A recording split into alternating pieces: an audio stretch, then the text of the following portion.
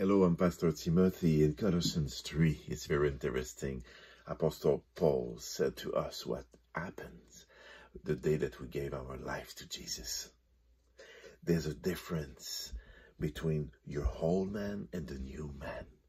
The whole image of the man and the new image of the Creator.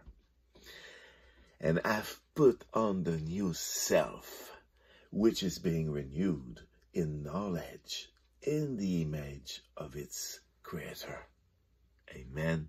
So what we became, it's something new. It's not something old that we work on and that we continue to work on after. It's something new. In Genesis, God said, "Let us make mankind in our image, in our likeness." And he created them.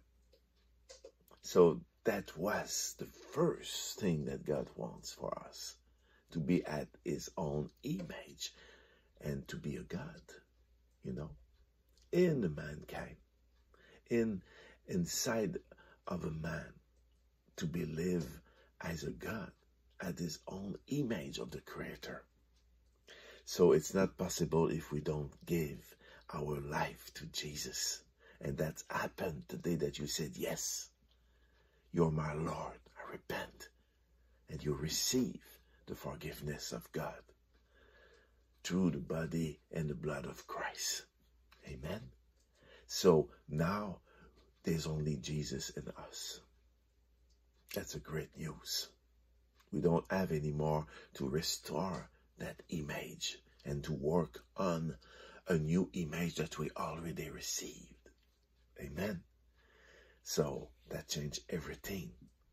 Don't work on the whole man.